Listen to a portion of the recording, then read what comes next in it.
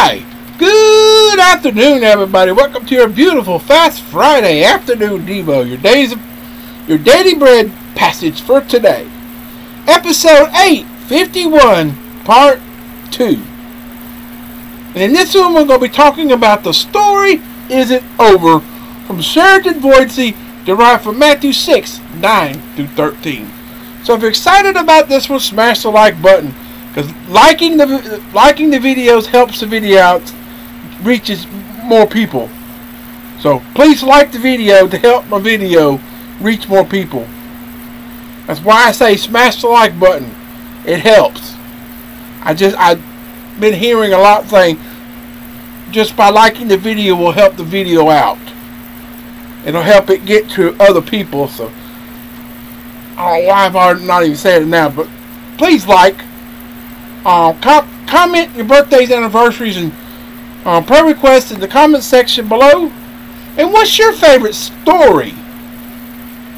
It could be a Bible story. It could be a nursery, a story you heard growing up.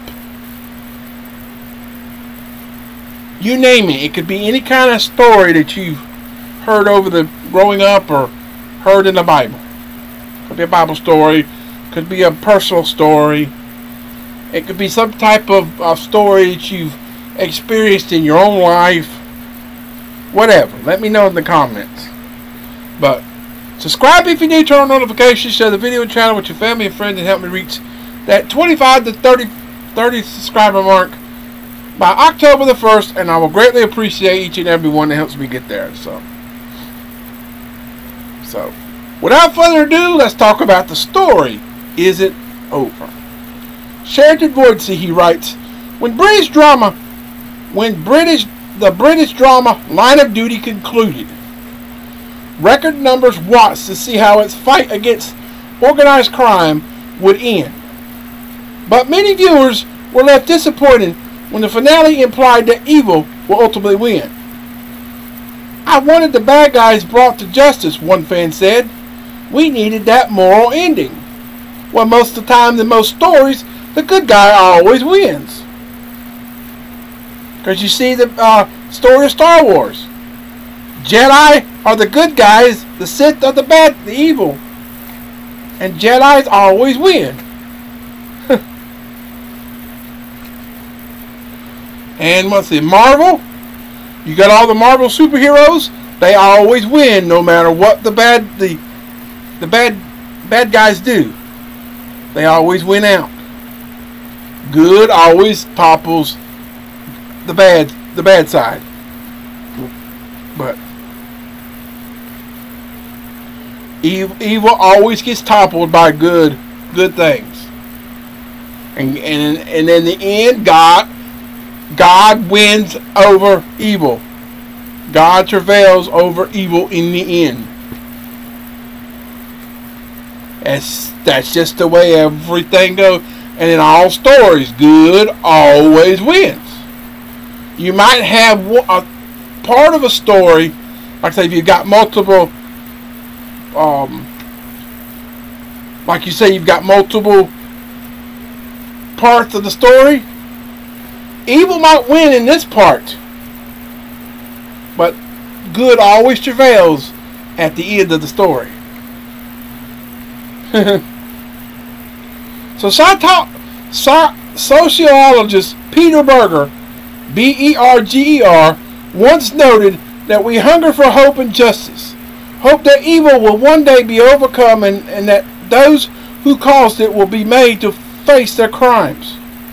A world where bad guys win against how we know the world should work.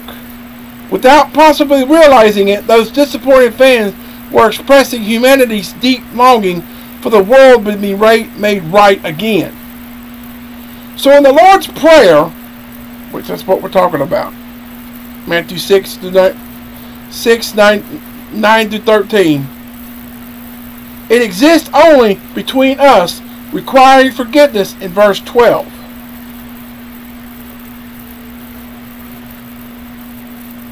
But on a grand scale, requiring deliverance, verse 13. So this realism, however, is matched with hope. the place where evil doesn't exist. Heaven, and that heavenly kingdom is coming to earth. Your kingdom come, thy will be done on earth as it is in heaven. That's what verse 10 says. So one day God's justice will be complete, his moral ending will come, and evil will be banished for good. Revelation 21:4. So when the real life bad guys win and disappointment sets in, let's remember this until God's will is done, on earth as it is in heaven. There is always hope, because the story isn't over until God says it's over. Amen? So the Lord's Prayer goes, Our Father which art in heaven, hallowed be thy name. Thy kingdom come, thy will be done on earth as it is in heaven. Give us this our daily bread, and forgive us of our trespasses, and forgive those who trespass against us. Do not lead us into temptation, but deliver us from evil. For yours is the kingdom, and the power, and the glory forever. Amen.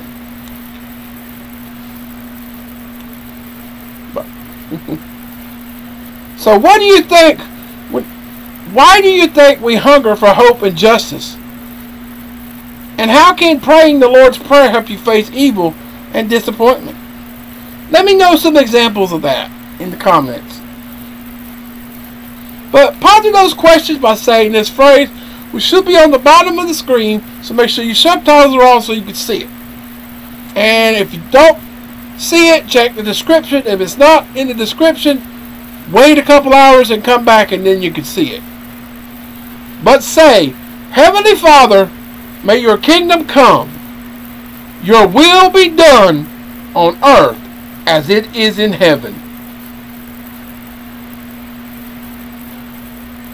So for further study, let's read Living Justly, Loving Mercy at discoveryseries.org/Q0750.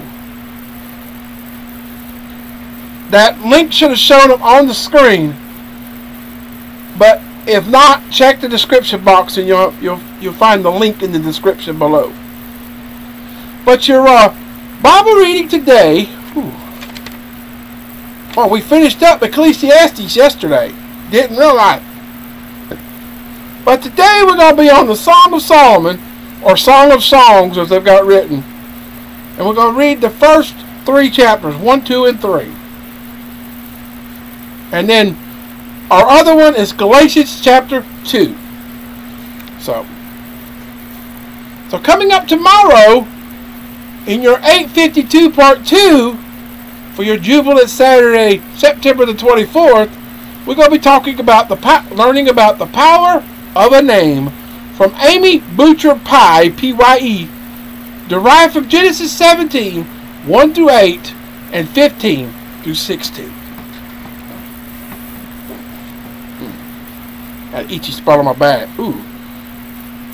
But stay tuned for that. I'll get to that just a few minutes as soon as I get done with tonight's turning point, and then tomorrow's morning video, and I'll get to that.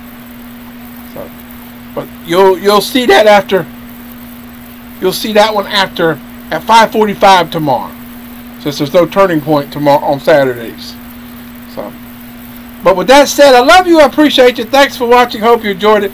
Keep on keeping on and trusting God, and He'll keep you safe in all you say and do in 2022 and beyond. And until later, peace out, everybody. So long, farewell, God bless everybody. Come back later after 7 for your turning point video for today, and episode 352. And we're going to be talking about Then Came Surrender. Beginning with Zechariah 4 verse 6, our recommended reading was going to be Luke 24, 44 through 53. Our turning point is from Samuel Chadwick. And the Bible reading, we're finishing up the book of Micah 5 through 7. So, stay tuned for that. I'll get to that in just a few minutes, but you'll see that after 7. So with that said, God bless everyone, and I'll see you later. Goodbye.